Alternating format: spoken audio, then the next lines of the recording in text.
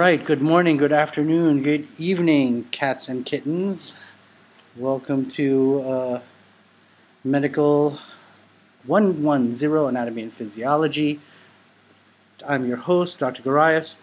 My apologies for the late posting. It's supposed to be posted yesterday night, but due to an unfortunate system crash, my other Mac blew up. And have to now redo this.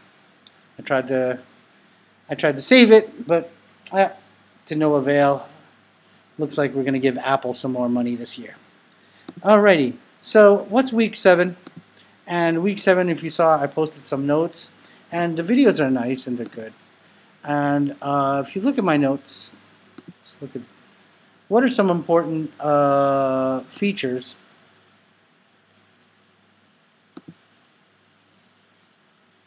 of the respiratory system.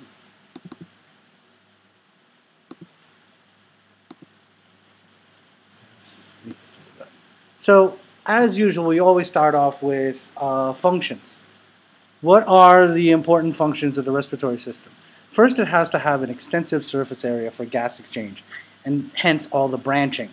If you look at a typical set of lungs, let's look at the respiratory system. Some nice pics.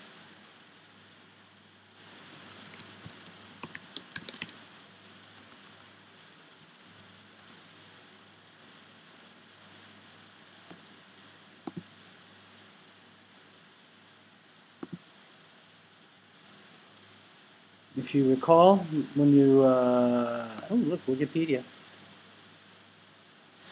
Wikipedia also has nice pictures, if you wish, or maybe not. Hopefully we can blow up this pic. Okay, good, cool.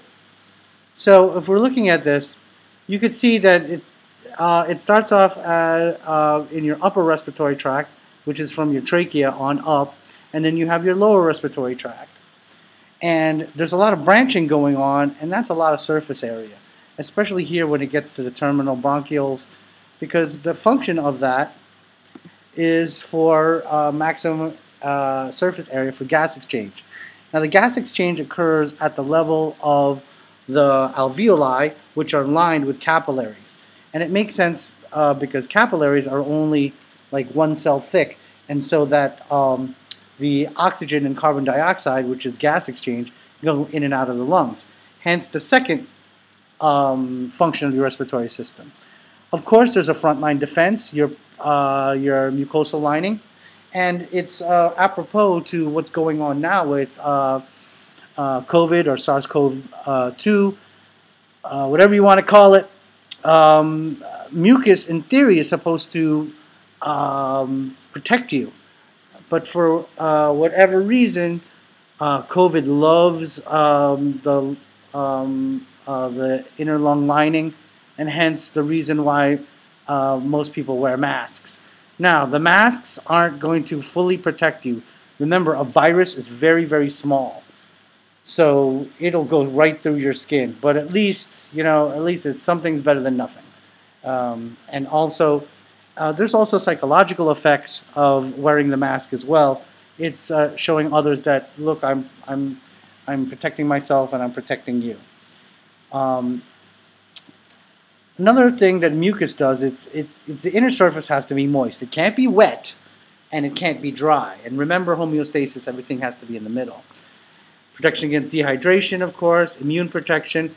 There are macrophages within your lungs. Macrophage, phage meaning to eat.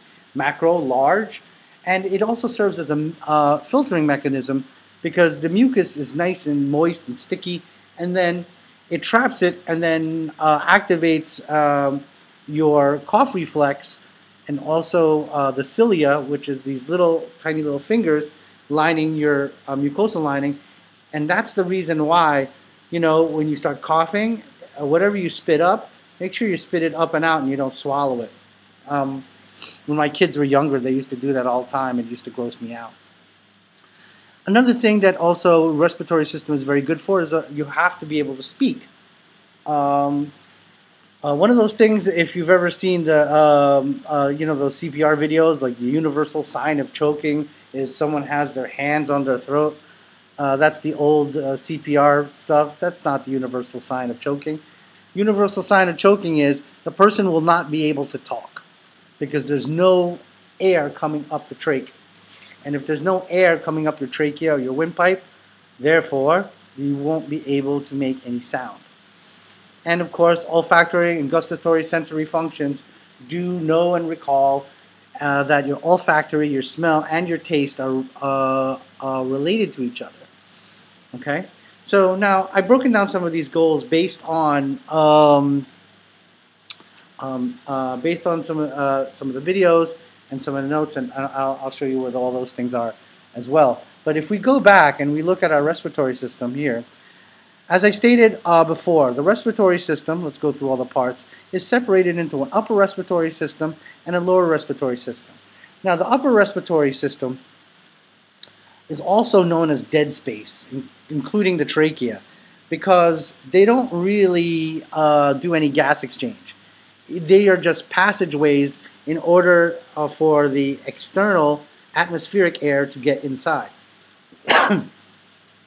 Now, it's made up of your nose and nasal passages, and these spaces in between the conchae. Conchae are like, it's like the word shell, you know, like a conch shell. So these little shells, or in my opinion, they look like little shelves. There are little sections here that form pathways, and these pathways are called your nasal vestibules. You also have your paranasal sinuses up here, because you know when you get sinusitis, these can be filled up with fluid and pus, and that's never fun. Then, of course, your throat, your pharynx, and your larynx. And part of your larynx here, and these are all cartilage, right? It has to be semi-rigid, but it can't be stiff. It has to be flexible. Your epiglottis here is the trap door that prevents any food going down your esophagus or food tube. So here's your epiglottis here. Let me see if it, ooh, much better. Jeez, sitting there blind. So here's your epiglottis right here, and you can see it's a trap door that closes off your esophagus, also known as your food tube. You'll also notice that your trachea or your windpipe has C-shaped cartilaginous rings. And it makes sense because the front part of the trachea has to be rigid, while the back part has to be more flexible, because if you eat like a bunch of nachos, it can your esophagus or your food tube can expand.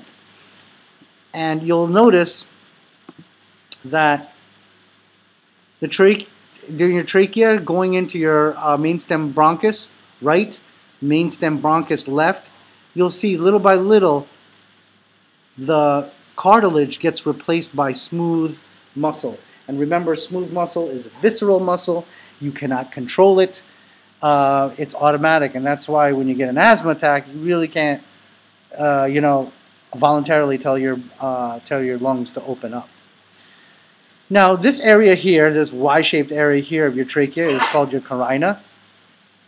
And down here, this is your right main stem bronchus, and you see how it's shorter and fatter? So if there's any foreign body that gets into your trachea, God bless you, Belle. That's my daughter, Belle. We're COVID study buddies, and she's also learning some of this stuff too. And you can see how much easier foreign body can fall into the right lung versus the left lung.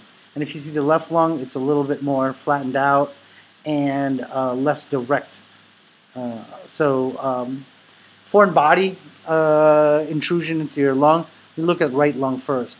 You'll also notice that the right lung has 1, 2, 3 lobes. And it's separated so it compartmentalizes itself. So if it has cancer or some disease state, kind of like the Titanic, well, in theory, the Titanic, but it did sink. But just like ships in general, they have like bulkheads and little rooms so that it can contain all the bad things like cancer or, lower respiratory tract infection. Now, all this stuff up here is upper respiratory tract infection, if you get an upper respiratory tract infection. So Here, postnasal drip or sinusitis. Your sinuses get infected. And for nose, it's rhinitis. Pharynx, pharyngitis. Laryngitis, you won't be able to talk. You'll have a very hoarse sounding voice. But when you get down here to the level of trachea, once you have itis problems there, that's danger zone. And that's a lower respiratory tract infection. So everything from here on down, that's danger zone. And again, right lobe has how many lobes? Superior, middle, and inferior. Between the superior and the middle, there's a horizontal fissure. And between the middle and the inferior lobe, you have this oblique fissure. Now, the left lung is different because right here, you'll see a cardiac notch. This is where your heart would sit. Because remember, your heart sits a little bit more towards the left of center. And this is called the apex of your lungs, this tippy top. And these are the base of your lungs. And you'll notice that left lung has only an oblique fissure and its superior lobe and an inferior lobe. Okay, so those are the features, and of course your diaphragm. We're going to be talking about this thin-shaped muscle. That's very important. So those are most of the gross structures or the really big physical structures. Now, do you notice how the main stem bronchus goes from the right and the left, and it gets smaller and smaller and smaller, and it gets smaller until it gets to become bronchioles. At the level of bronchioles, there's more smooth muscle than there is no more at the ends here. There is no more cartilage, but there is smooth muscle. Okay. Now, what's at the end of these terminal bronchioles? Well, they have alveoli, and in Latin it means bunches of grapes. These bunches of grapes, or these air sacs, are surrounded by capillaries.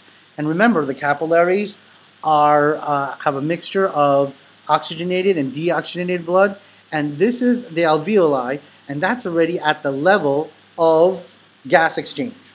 So all throughout here in the upper respiratory tract, there's no gas exchange, hence the term dead space. But down here, once it gets to the lower and more internal levels of the lungs, then there's gas exchange, and that's where it becomes dangerous. So if you have laryngitis, pharyngitis, and rhinitis, are you going to the hospital? Nah, odds are no, right? But if you have an infection that's already down here, which by the way COVID loves down there, right? That's where you get your bronchitis and your pneumonias and emphysema. And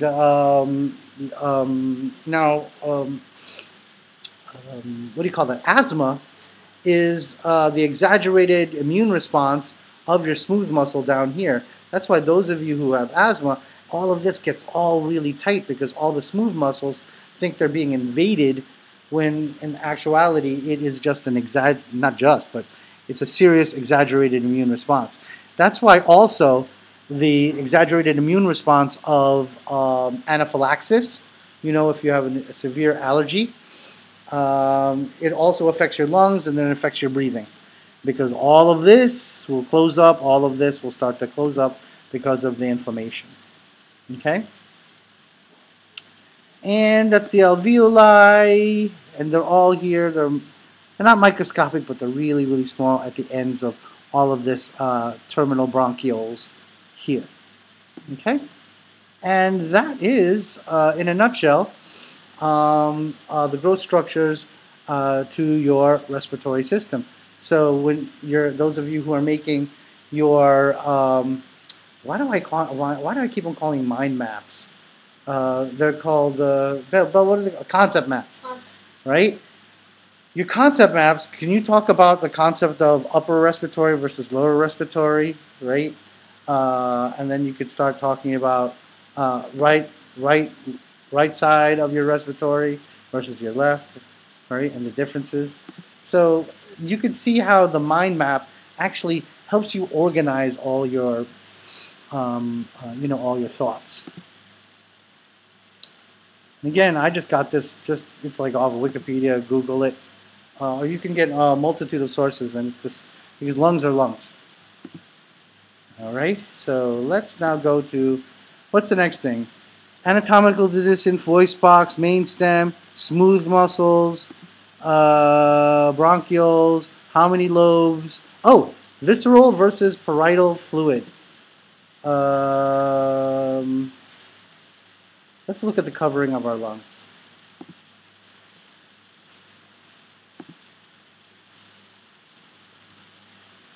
And that's called pleura.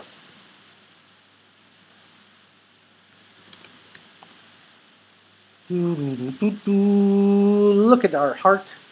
Look at the pleura. I didn't want that. This one's... Yeah. Let's get something simple. Okay. This is better. Now, a lot of your body has coverings. Okay? So your lungs are no different. Your heart has the pericardium, and your lungs have the pleura. Now, the pleura is interesting because there are two bags or two coverings. You have your visceral pleura and your parietal pleura. Now, the word viscera or visceral means pertaining to your viscera, your guts. So that's the one that's the most inner lining. And the parietal is on the outside. So remember, when you have two things to memorize one like your life depended on it, and the other one is simply the other. So now, in between your visceral and parietal pleura is a pleural space. Now, in that space is a small, thin layer of fluid, and you know the lungs are constantly moving. So in order to prevent friction and provide like some sort of semi-lubrication for your lungs expanding and contracting while you're breathing, that's the function of the pleura. Now, you could see if you get pleuritis, and this gets full of blood, or if you puncture your lung, how it's going to mess with your capabilities of breathing. And some of us also know the term pleurisy. You know when you get a really, really bad cough and it feels like someone's running a knife down your sternum when you're coughing? Well, that's pleurisy, and that's when it's the pleural space gets infected fluid in there, and then it starts rubbing, and that's where you get the pain. Okay, so the pleura are the coverings of your lungs. There are two sets, your visceral and parietal. The visceral is the one closest to your lungs. The parietal is the outer, tougher covering, and the pleural space is the space in between, and it has just a little layer of fluid, just enough for to lubricate your lungs as they expand and contract while you breathe. Okay, what else do we have to show you? Visceral, functional pleural, hilum, we went through that. Pulmonary veins. Oh, the hilum, pulmonary veins and pulmonary arteries. Let's look at that. Sorry.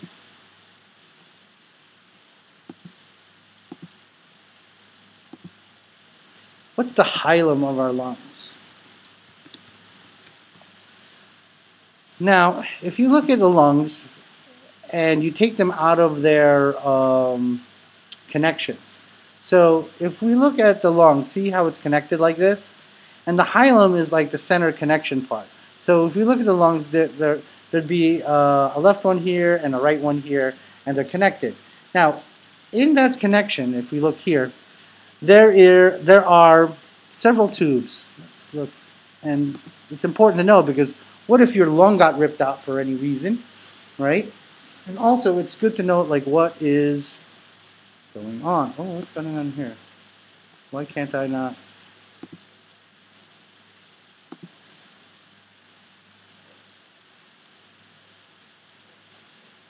Why can't I look at it? Okay, let's get something else.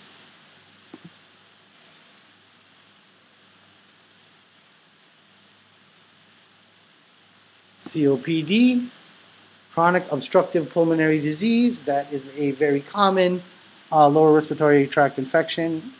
And there's two types. You have chronic bronchitis and emphysema.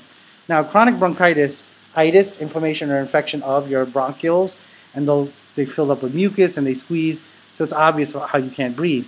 Now, emphysema is a little different.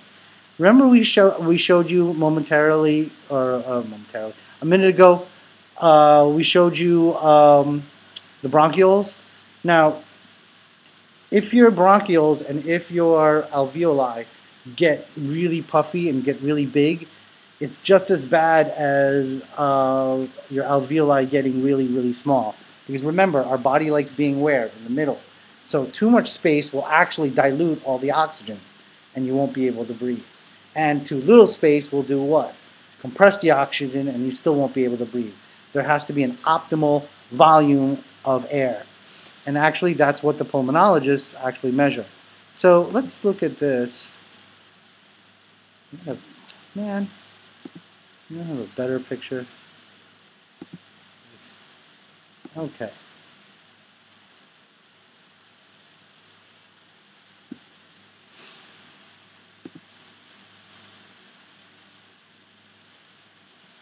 Okay.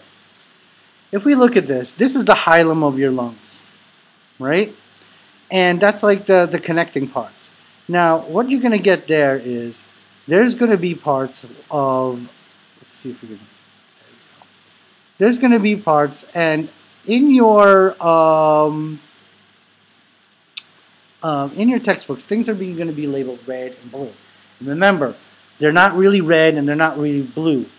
The blue just means oxygenated, and the red means oxygenated, and the blue means deoxygenated. Meaning to say is, anything they're just color conventions so we know what's what. Now the red, right, that means the red blood cells within that particular tube or vessel are carrying oxygen. And the blue means the majority of the red blood cells in that particular vessel or tube is carrying carbon dioxide. Now, there are three things that have to go into the hilum of your lung. Of course, there has to be a pulmonary artery and a pulmonary vein. And if you recall the oxygenation of your pulmonary artery and pulmonary vein, it's backwards relative to the general rule. So the pulmonary vein, which is coming from the lungs back to the heart, that's the red one.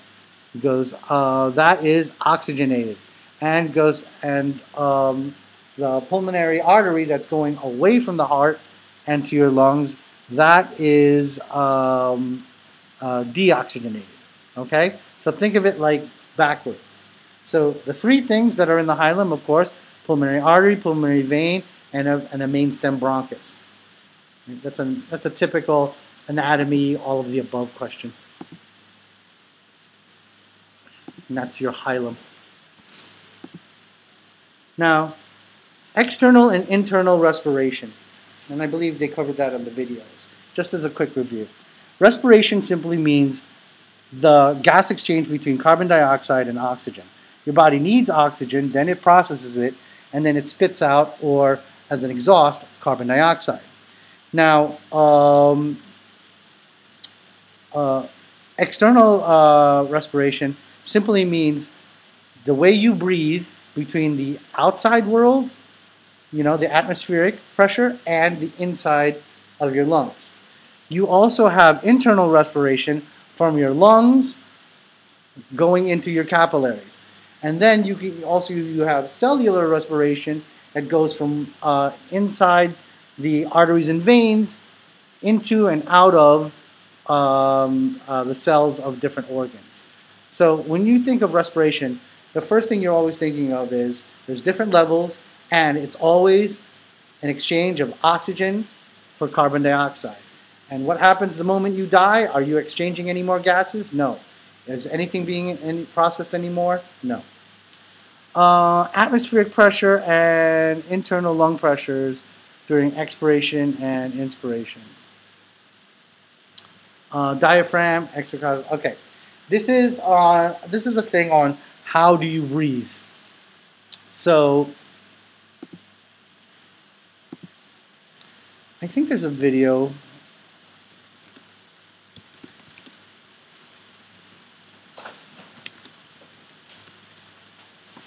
I think there's a video here.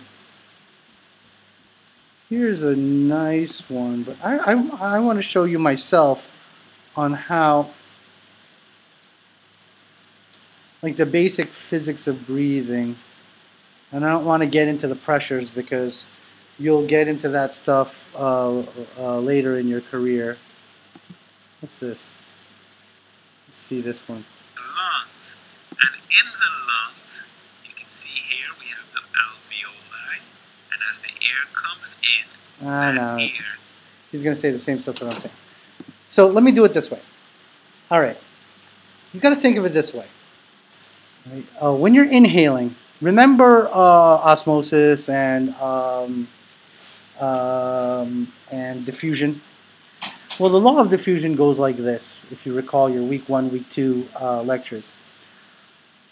Everything in this world moves from a higher concentration to lower concentration.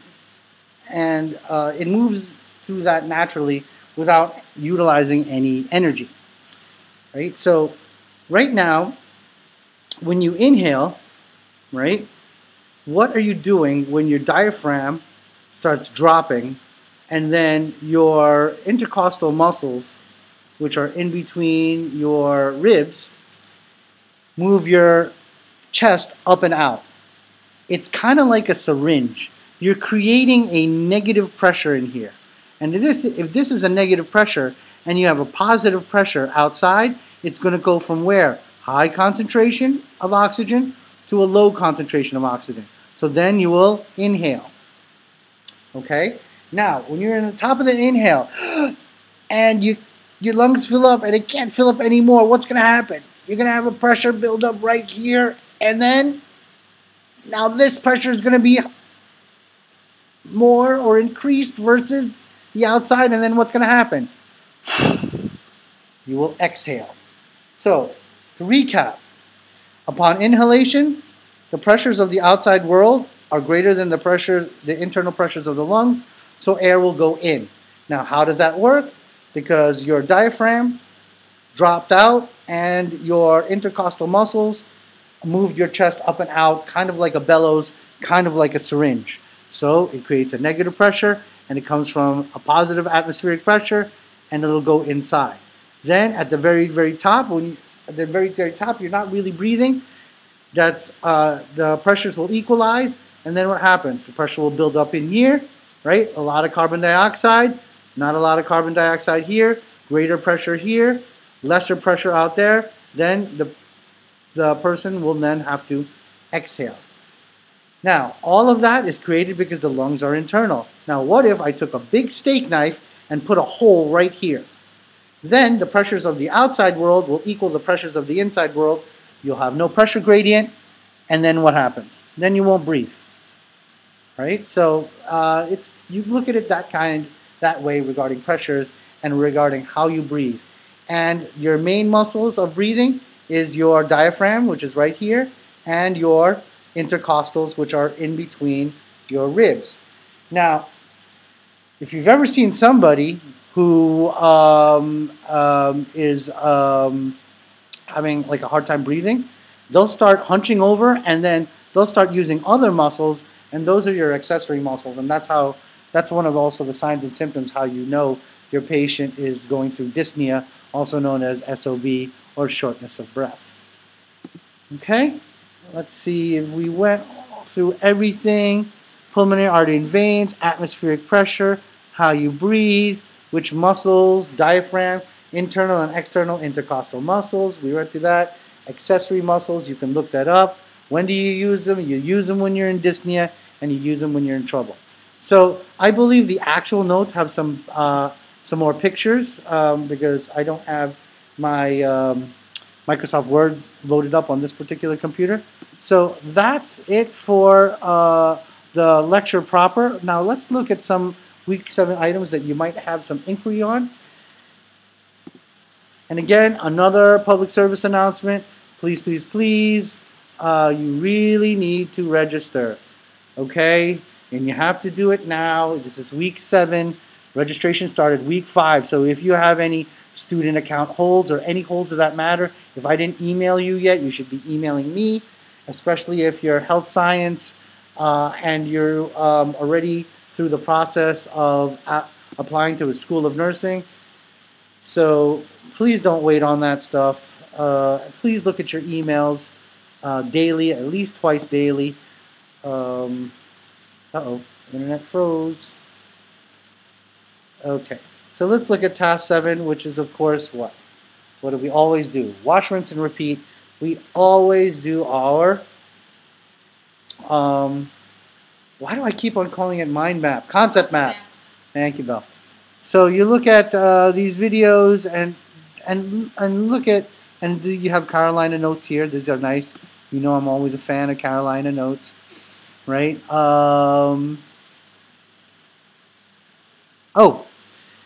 Energy. This is also part of the reason why we have to suck in oxygen all the time. Remember those little guys, mitochondria within cells? What are the two things that they eat? They eat oxygen and glucose. So you have to breathe and you have to eat a sandwich, right? So the oxygen and glucose get together and make ATP, which is adenosine triphosphate. The phosphate bonds in ATP are high energy bonds, and they're utilized in almost every biochemical process in your body. So if you're not breathing, you're not maximizing your strength and your energy. Those of you who had me before, I always used to make a joke of a lot of guys in the gym who do a lot of screaming and a lot of stuff, but they don't breathe. And if you've ever seen a guy try to press way too much or try to deadlift way too much without breathing, you'll see them fall down very easily because why? There's no oxygen creating ATP. The ATP doesn't activate the muscle fibers. The muscle fibers won't activate. You won't be able to do the job. Okay. Now, structure of the respiratory system. We went over respiratory gas exchange. How does that work? And oxygen and carbon dioxide. How does it get in and out of the lungs? Okay. So your concept map should have what? 3 chunks of drawings in it. Some of you even have 3 pages of drawings. All right. Okay. What's the discussion for week 7? Again, do week 8. Well, relatively do week 8. But please do not take advantage of my kindness, because at the end of the day, if like those grades have to be submitted week 10, and you know, by the Sunday morning of week 10, is my job to write down whatever is going on. So if you're behind, please get in contact with me. If you got zeros, start tackling them. Make a plan, and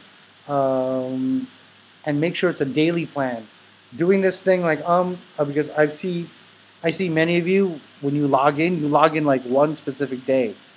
Please don't do that. Log in every day and do stuff every day. So let's look at the discussion. Remember, at least 200 words, APA cited format. If not, I have to chop points. I hate doing that, and it's a skill set you will definitely need. And I'm telling you, especially your English and your humanities professors, and especially nursing, they're gonna be way more sticklers than I am. So please get used to the process of posting regularly and putting data and putting good citations. So technology. Okay, I see some people already submitted. Remember, right? Telehealth and also talking to your doctor now on Skype or Zoom or whatever. Because of the quarantine, it is now commonplace. Actually, my wife works as a healthcare administrator at Inova, and she works at home, and she's in the office down the hall from me right here at the Garais family bunker. And all I hear is, would you like to have an online appointment? What kind of online appointment? It's commonplace now. Especially with all the social distancing protocols that we have. Okay, so there's a lot of things you could talk about. And remember, if we're talking about technology, I need to see citations from this year, from 2020, 2019 at the latest. Because think about it, what your phone did last year is nothing what it's compared to what it can do now. Okay. So lastly, let's talk about the lesson, and odds are it's a case. So let's look at lesson 7. Remember, including this week, 3 more weeks left in the term. So please, please, please get caught up. So let's look at lesson 7. And utilize Google, utilize our databases. I have some students saying, "Oh, I read the case twice and I still don't get it." Then Google an answer. All right. Here's some more. Now again, we're not going to do a lab of respiratory physiology, but you look over it. But again, like always, you click on the case. Then there's a little box in the upper right-hand corner that says download the case, which is right here. We look at the case. Buffalo University. I did some postgraduate work there. Lovely chemistry department, but cold as fudge. Part 1, symptoms. So you read case and cellular respiration. Okay? Answer these questions. Right? And they're very straightforward layperson questions. Then the autopsy report. Okay? And then part 3. Right? You know what? Do part 1 and 2. Because we're not biochemists. I'm not going to talk about acetyl-CoA. Parts 1 and 2 only. Okay? And that's for the case for week 7. All right. With that being said, that is all the news that is good news. And again, register, register, register. Or give me a call if you don't know how. Do not wait. Okay? How many times I could just get a quick email and then you quickly answer a couple questions and we can get you registered. There is also these live sessions, so these Zoom sessions that are going on Monday, Wednesday, and Friday with Dr. Tampa and other health science advisors. And I think I'm doing Friday at 11 o'clock or something like that. Okay? So please, please, please do what you need to do. Ace this class. And I will see you guys next week. Have a good one.